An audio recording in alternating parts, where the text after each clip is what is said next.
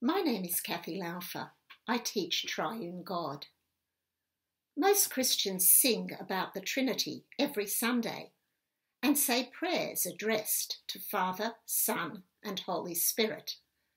But ask those same Christians to speak about their faith in the Trinity, and they can't.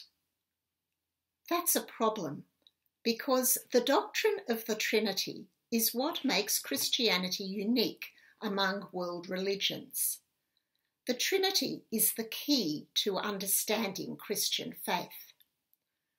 Without the Trinity, there is no incarnation, no crucifixion and no resurrection, no Pentecost and no church.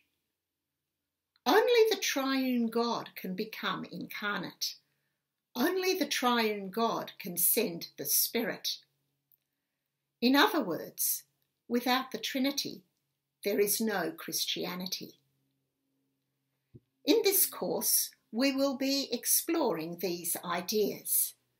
We will look at how the Church developed the doctrine of the Trinity in the early centuries, how various theologians have explained it, and what it means for the Church today, especially in a pluralist society.